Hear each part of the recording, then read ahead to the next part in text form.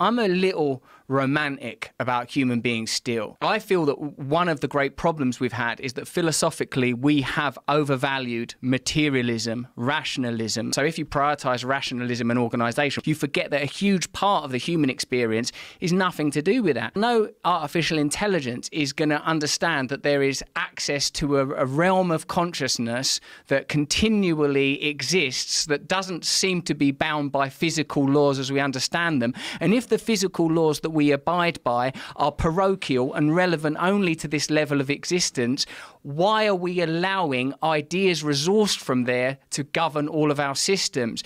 AI will build systems that are predicated on rationalism, organization, and on that basis, I can see why they would at some point, go all Skynet and annihilate us. But the materialistic aspect of our nature is not the priority. We need to find a way of honoring the sacred.